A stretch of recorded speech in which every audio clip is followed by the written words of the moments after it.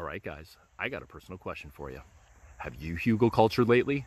Oh, if not, my friends, you are missing out. Yeah, see this mound of mulch here? Oh, it's more than just a mound of mulch.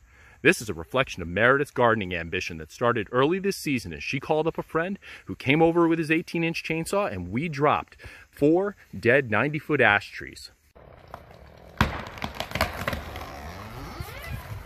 Oh, that was nice!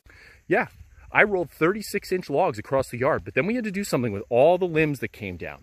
So we borrowed a little technique from the Eastern Europeans that stands for hill mound. All those limbs, we lined them up here, packed them with straw and leaves, and topped it with mulch. That's going to break down over time and become great soil to plant on. All those limbs, those will absorb water as they break down, and then in the dry months, it'll give it off. You got to try this technique.